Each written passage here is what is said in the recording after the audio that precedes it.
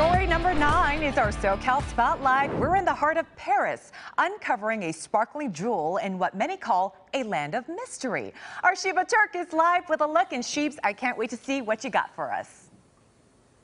Oh, you know I love a good view, Rachel, and I have a beautiful one for you. I want you to take a look here. We are at Lake Perris Recreational State Park. And listen, I showed you from the outside earlier, but I wanted to show you that you can also see this from the inside. We're inside the Heki Regional Indian Museum, which is about preserving the culture of Native Americans here in California. Phil Harvey is a state park interpreter. Thank you for joining us this morning. And tell me more about this beautiful area first.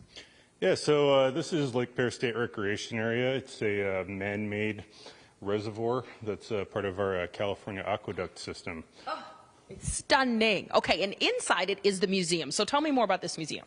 Yeah, so this museum was established in 1986, and it is a museum to preserve the native culture of the people who lived in this region and still do today. And were there several different tribes in this region?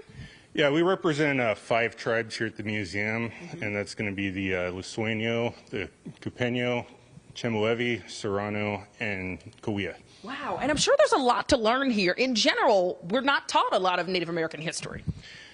Yeah, that's right. A lot of the culture was erased, unfortunately, by acts that were done in history. That's why this museum is so important. Okay, so kind of take me through some of the exhibits. What do you hope people learn when they come here? I hope they learn an appreciation for how the people lived here before colonists and American settlers started coming into the area. Okay, so give us a taste. What are we looking at here?